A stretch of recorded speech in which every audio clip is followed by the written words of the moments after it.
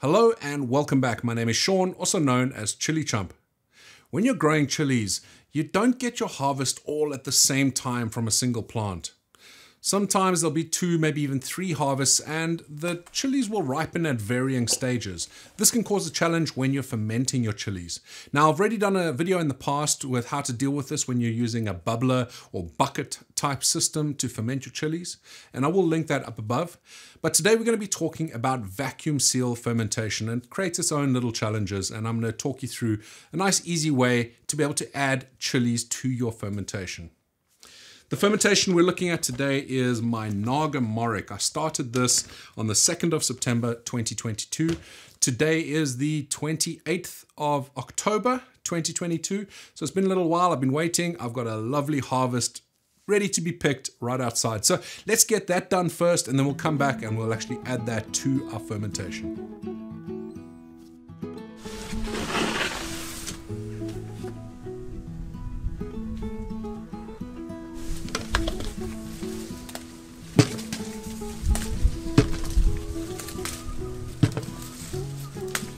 Here are our beautiful chilies. All we need to do now is get rid of the stalks and get them ready to be weighed. That is 300 grams of beautiful, ripe Naga Morichs. Now we're doing a 2% because we are doing vacuum seal, so you don't need as much salt. And 2% of 300, that gives us 6 grams of salt.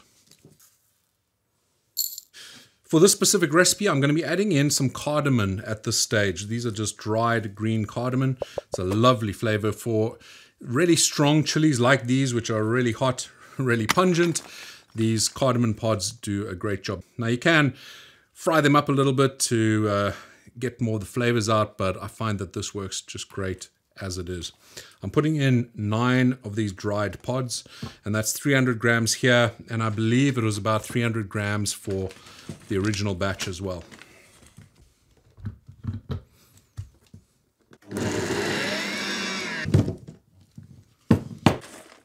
Smells good, but but it's hot. Definitely some fumes there.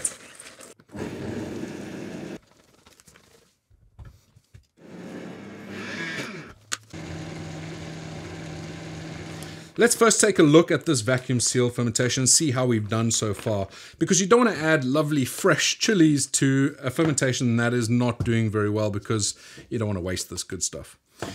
But looking at this, this looks absolutely perfect.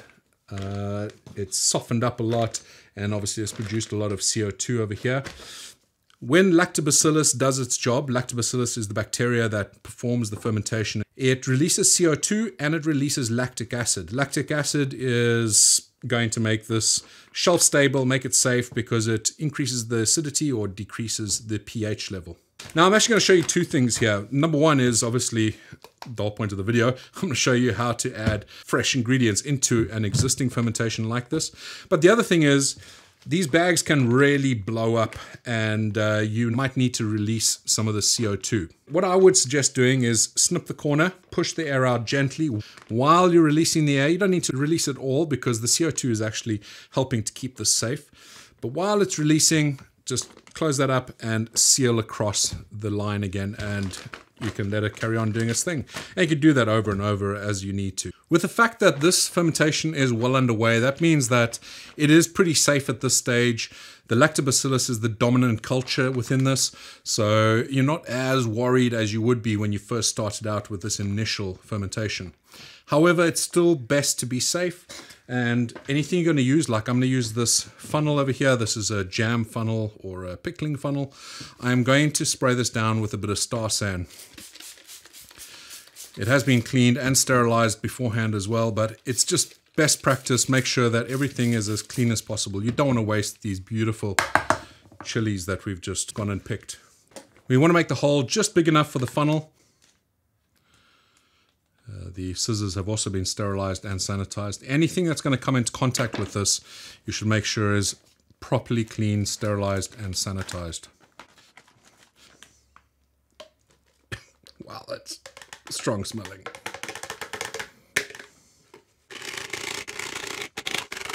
So one of the reasons you're using a funnel is to make sure that you don't mess on the plastic which I already have here, but we will wipe that off.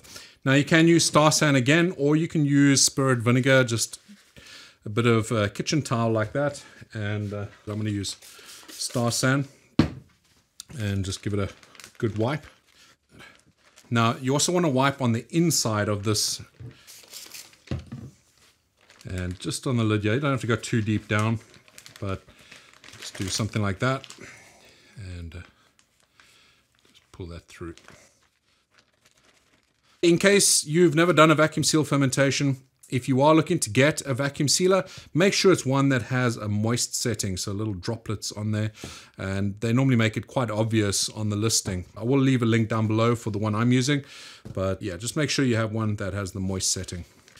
So we're just going to make sure that it can suck out any air over there, and make sure that the sealing strip, which is over there, is going to cover off at least where we've cut, which it will do.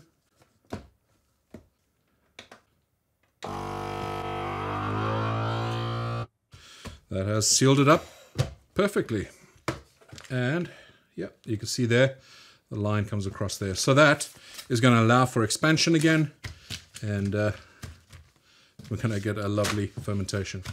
So let's get that all mixed up now, the new stuff and the old stuff, and that'll just make sure that the fermentation will kick off nice and quickly with the new ingredients that we've added. And once it is all mixed up, and I do this with all my vacuum seal fermentations, I like to get this all back down to one area. So there's a bit of a critical mass. So you can just wipe it down and get that all down there. The fumes inside the kitchen are making me sweat. It's stinging my face. I must have touched my face at some point. Sometimes just the fumes that are in the air when it touches your face, it can make you sting, especially when you're working with some hot chilies like we are today. So just take some precaution, and don't panic. It does go away after a while. This will sting for probably the next hour or so. But there we go, our lovely vacuum sealed fermentation. We've added to it, and that's going to continue fermenting. You can already see it producing a little bit of CO2. It's starting to create some bubbles in there already, and I'm sure this is going to blow up quite quickly. So I need to keep an eye on it, make sure that it doesn't blow up too much. I will be selling some bottles of this once I've processed it, once it's finished fermenting. So in the next couple of weeks, I'll get it bottled and I'll put it in my store. It'll be a limited run because, as you can see, it's not a ton of sauce that I'll be able to make from this, but there will be some available, and I'm sure you're going to love it because the Naga Morich is a very, very tasty chili. I have a bunch of other sauces in my shop. Actually, I have a couple that I'm putting back into the store, restocking. I've been waiting to do that for a little while now. We have my sriracha, and I also have the Sting, which is kind of like the Tabasco scorpion version, but I think a little bit hotter and a lot tastier.